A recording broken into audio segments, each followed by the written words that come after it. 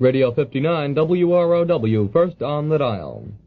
And now, another tale well calculated to keep you in suspense. Elemental, adapted for suspense from a story by Stephen Vincent Benet. Thirsty people everywhere prefer ice-cold Pepsi-Cola. And because it's light, it refreshes without filling. Charlie, be sociable. I am, Kay. Pepsi is a favorite of thirsty people from Maine to Hawaii, from Alaska to Florida. Charlie. It's perfect for parties or picnics, so serve Pepsi to your guests. That's helpful, but... This is the sociable part. Keep plenty of Pepsi ice-cold and ready. Remember, it goes fast because everybody likes Pepsi. Singing still sounds more inviting. May I? Be sociable, look smart, keep up to date with Pepsi. Drink light, refreshing Pepsi. Stay young and fair and debonair. Be sociable, have a Pepsi. But singing doesn't say, pick up an extra carton of Pepsi today. Better yet, get a case. You do that.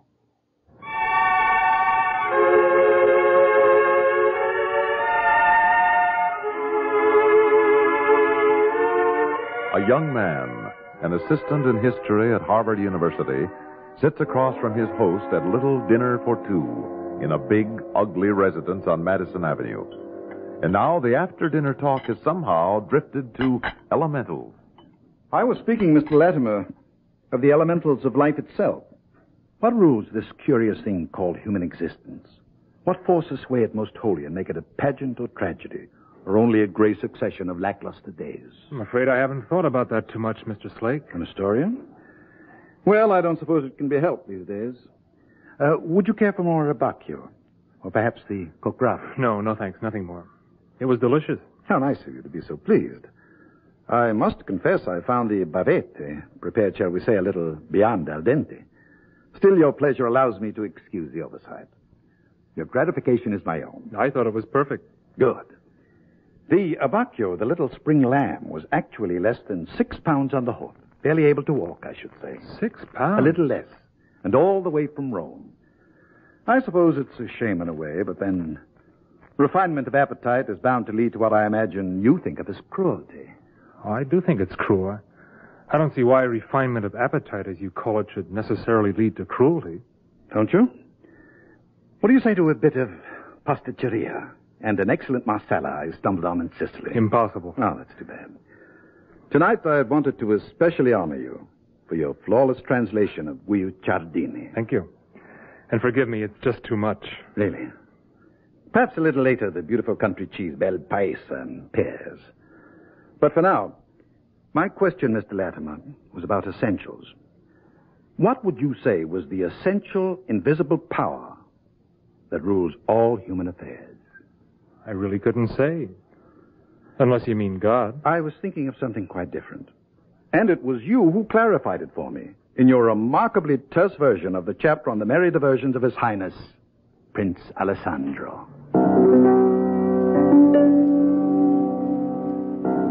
Prince Alessandro. Yes, I remembered His Highness very well. And I remember the agony of the translation, the endless searching for the exact word in each sentence of the chapter, describing the 15th century prince and his refined and exquisite delights. And then I heard Slake's voice again, soft and purring like a gigantic cat. I understand you're engaged to be married, Mr. Latimer. Yes, sir, I am. So you will forgive me if I presume that you're in love. You embarrass me. But I think you can presume that we both are. That is to say, I love Catherine and Catherine loves me. Ah, so. Catherine Vane, I believe? Yes, Catherine Vane. Would you say then that love was one of the powers that guide the destiny of men? Yes, I would. Wouldn't you? On the contrary. I venture to say that love is the most fragile of things, always evanescent, disappearing. Much too delicate to last. And yet love has been known to build empires. Romantic nonsense. Hate and fear and hunger have created empires. They always will. There are only 3 prime movers in this vagrant piece of oddity we please to call the human soul. I don't believe you. I see. You think love can hold out against fear? Yes. And love can stand against hate? Yes. Now, do you think love can survive hunger? Yes, I most certainly do. Very well, then. Let's get back to Alessandro and the two lovers whose devotion was a proverb in his court. They were willing to undergo anything in life or death for each other. Alessandro was a madman. Perhaps. In any case, he suggested, as you remember, a test of this immortal emotion. A very simple test. Hardly simple. His Highness was well known for his cruel and sensitive torture. But only with reason. And in this case, a reward was offered if they withstood the ordeal. And it was liberal enough. A dukedom for the man, a permanent revenue for them both, and titles of honor for each. But the penalty, Mr. Slade. Why, death, of course. Why not? Carried out by one of Alessandro's curious methods of making people die. True. But even so, Guicciardini says the lovers were genuinely delighted to accept the test. They embraced it, he said, as if they were to dance together at feast day, with great nobleness and joy of heart. But as you know, the test, unfortunately, was an elemental one. Hunger. Hunger for 10 days. That's all, Mr. Latimer. Yes, but in separate cubicles with no knowledge of time. An inconvenience, perhaps, but not an indecency. Having to stare at each other through a glass partition, but unable to speak. Yes, wasn't that a pretty idea? And on the 10th day, the partition removed and one small piece of bread thrown into them. It wasn't a fair test. By no means a fair test. Giving them food and then making them wait a half hour before touching it. And yet if this elemental love of theirs had been greater than elemental hunger for 1/2 hour, they both would have had their heart's desire forever. But it was the means, the dragging out of starvation. It was hunger. The elemental. Guicciardini says it was difficult at first for the men who were to take them to execution to separate them. They had torn and entwined their way into such a deadly knot in their death grapple for that one small piece of bread. They acted as any two people would have acted. Any two would have been the same. Any two would not. They failed because their love wasn't big enough, certainly. But, well, some people would have been big enough. Some loves would. Some people would have been big enough, you say. I wonder. I very much wonder, Mr. Latimer, just what people you mean. Oh, dozens. Most people, or half of them at any rate, even now. Mr. Latimer, would you? Would I be willing to undergo Alessandro's test? To prove what? That love was durable? That man was not ridden and spurred by fear and hate and hunger alone? Surely Slake in his comfortable boredom was playing hypothetical games, and he had dragged me back 4 centuries to play with him. Well, Mr. Latimer, does it frighten you? Or would you be willing to wager your future professorship, say on your and one woman's ability to withstand Alessandro's test? Are you absolutely sure of yourself and the lady in question? This strikes me as an elaborate joke, Mr. Slake. But of course I'm sure. Very well, then. Suppose we try it. What? Oh, Mr. Slake, the premise is preposterous. As to the stakes, I could hardly ask you to put up your lives in forfeit, things being what they are. But a written promise from you that you would give up your present career forever and enter any business I wished you to, at a salary entirely at my discretion. That would be quite sufficient in case either one of you failed. You can't be serious, Mr. Slake. The idea would be fantastic if it weren't so insolent. Should the test be withstood successfully, and I should not require more than 20 minutes' duration for the final bread to stay in your common cubicle, a check for $20,000 to be delivered to you the same day. $20,000. It meant that Catherine and I could marry at once instead of waiting another year. It meant leisure for research. It meant a home and children. It meant security. Everything that Catherine and I wanted most in life. But the conditions were so unreal, so lost in antiquity, that I could only feel as though I were caught in a silken net and unable to get out. Well, Mr. Latimer, I offer. And I refuse. It's idiotic. Idiotic? Will you remember it that way when you're poor and at your wits' end? Or will you remember that you might have had $20,000 for the asking in exchange for a little courage? I don't know. But I'll be frank with you, Mr. Slake. If you'd made your incredible offer to me alone, I'd have jumped at it. But as it is... Of course, the young lady. Miss Vane would be unable to bear it. What are you doing?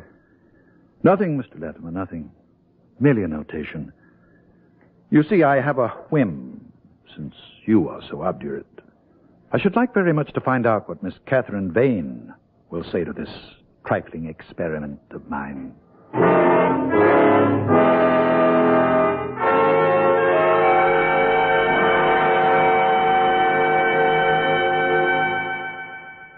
In just a moment, we will return for the second act of Suspense.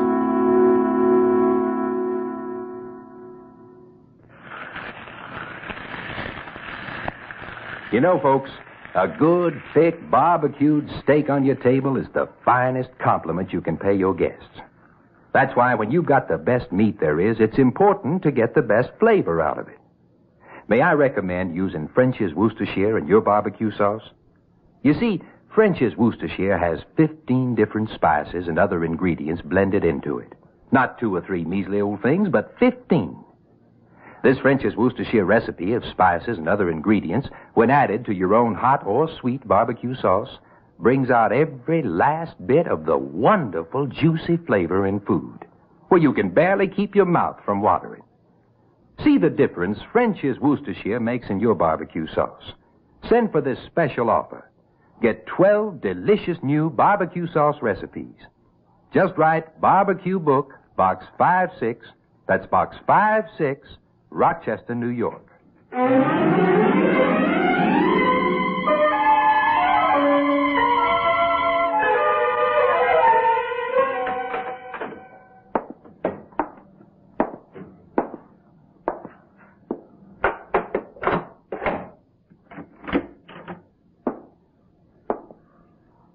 Good evening, Mr. Latimer. Good evening, Mr. Slake. Everything perfectly all right, Mr. Latimer? Everything entirely satisfactory. Oh, charming. You're admirable guests, Mr. Latimer, you and Miss Vane. I really wished for you at dinner tonight. The bisque had a trifle too much whipped cream in it, but the fish was perfection. Brodetta, you know. An ancient Spartan preparation. Stop it. Oh, did you? I forgot. My apologies. And by the way, I trust you understand the inconvenience of no soap or toothpaste. Cleansing, to be sure, but also edible. I am sorry. I have no complaints. No complaints. Very well, then. Good night.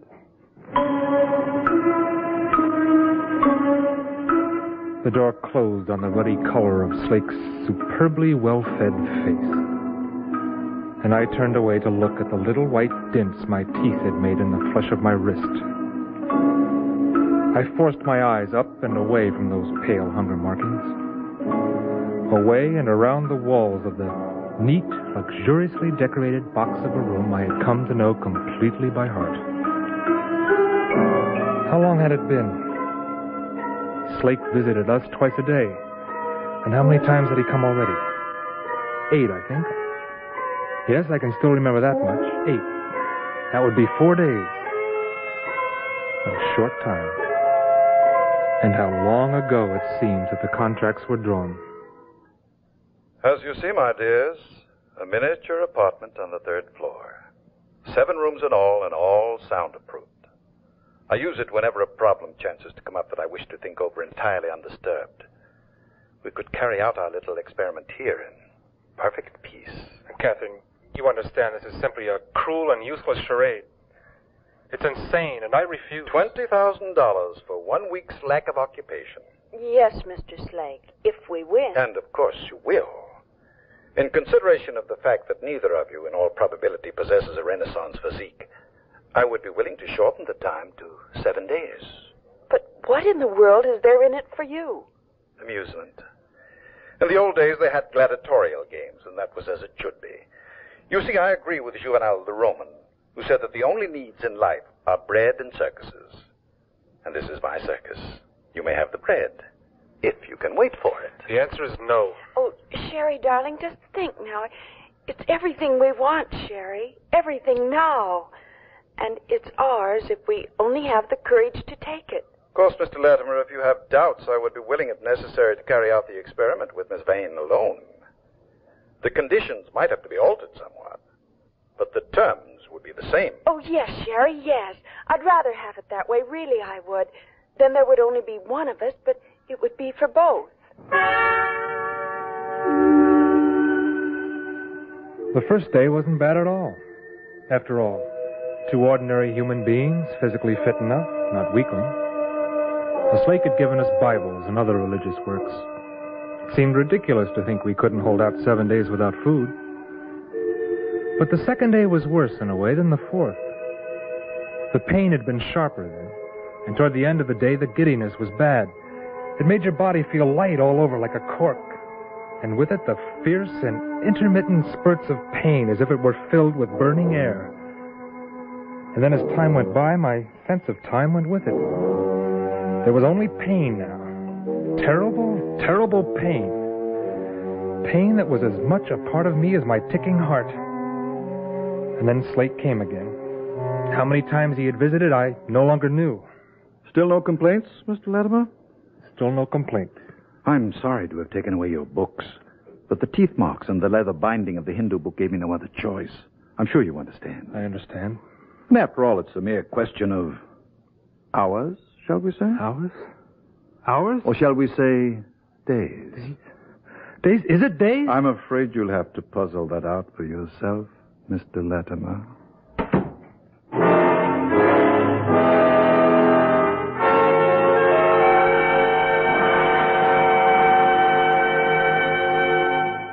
In just a moment, we will return for the concluding act of Suspense. Munch, munch, munch a bunch of Fritos. Corn chips, it's not polite to smack your lips, but you can't help it with Fritos corn chips. Munch, munch, munch a bunch of Fritos. Corn chips. That's right, Fritos corn chips. So crisp and light, there's contentment in every munch. Serve them at outdoor parties, as snacks, or with dips. Fritos corn chips are so good with cold drinks, everyone will want to munch a bunch. Fritos have a flavor no other kind of chip can match. Munch, munch, munch a bunch of Fritos corn chips. Fritos are golden chips of corn just made to munch. Keep Fritos corn chips on hand for the perfect warm weather between meal treat. Serve them with sandwiches, salads. Fritos corn chips are full of good, crisp, refreshing flavor. Fritos, Fritos corn chips. Munch, munch, munch a bunch of Fritos corn chips.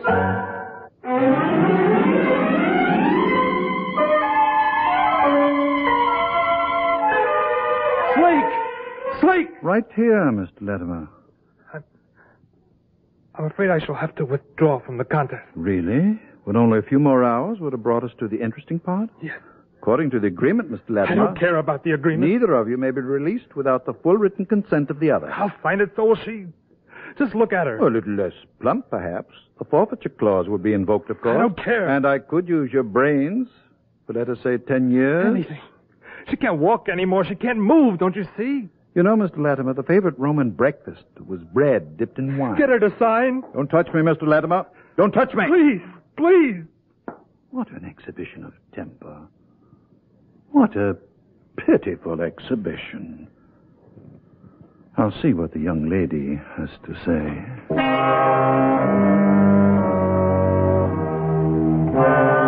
I remember that Slate came back and said that Catherine had refused to sign. But I don't remember being carried down the corridor and placed in the other cubicle. I remember only colors that streaked before my eyes like blots of livid light. Piercing colors of sunset orange and scarlet and bright green. Reeling dreams like the patterns a madman draws in the air. And at the end of it, a collapse into broken piece. A piece so complete that I thought I had died. But turning on my couch, I saw another figure in the room. And between our two couches, there was something on the floor. Something solid and white. A piece of bread. And now the figure on the other couch stirred. Its great eyes stared at the bread. The thing on the other couch had seen the food, too, and wanted it as bitterly as I wanted it. But I was careful. I put my hand slowly in front of me like the paws of a cat and carefully slid to the floor. I waited on all fours for a moment, waiting to see what that woman would do. But she didn't get down from the couch to fight me for the food. She wasn't able. She could only lie there and stare at it with hopeless eyes. Who was that strange, gaunt woman who didn't move to take the bread from me? I reached out slowly, very slowly, and I touched the bread. Its surface was rough and pleasant, exquisite. Good bread, and it was mine. In a minute, I'd feel that first sweet taste of it on my tongue. But there was something wrong, and I couldn't think of what it was. And so I brought the bread carefully to my mouth. Not a crumb would be lost.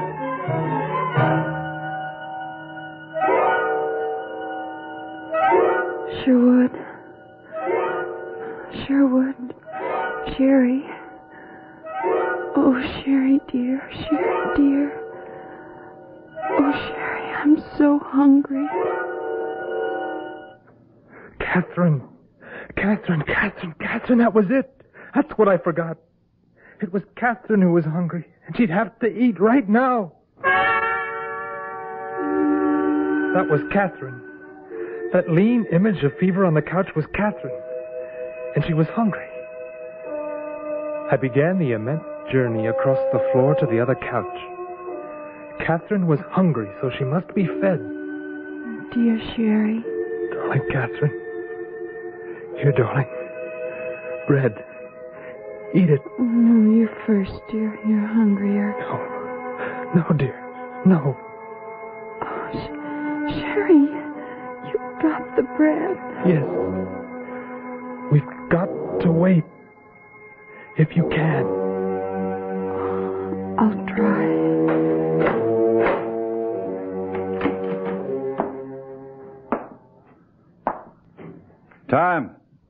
Time. All over.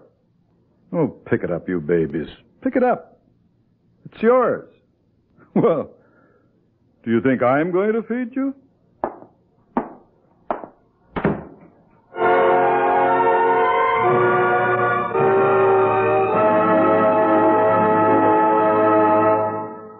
Suspense. You've been listening to Elemental, adapted for suspense from a story by Stephen Vincent Benet. In a moment, the names of our players and a word about next week's story of Suspense. Hi, this is Dennis James. Say, remember way back when this melody was popular?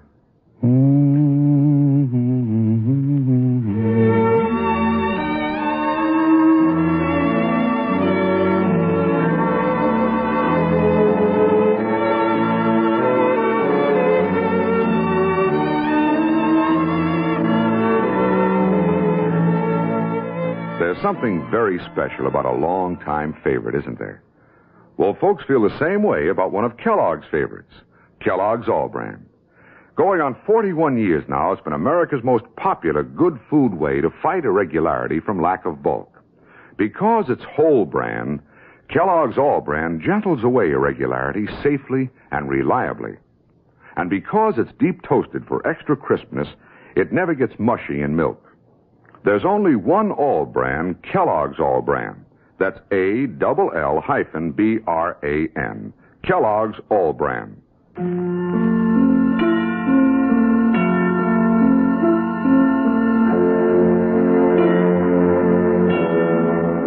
Heard in tonight's story were Phil Meader as Latimer, Santos Ortega as Slake, and Ellen McRae as Catherine. Listen again next week when we return with 60 Grand Missing by Robert Arthur, another tale well calculated to keep you in Suspense.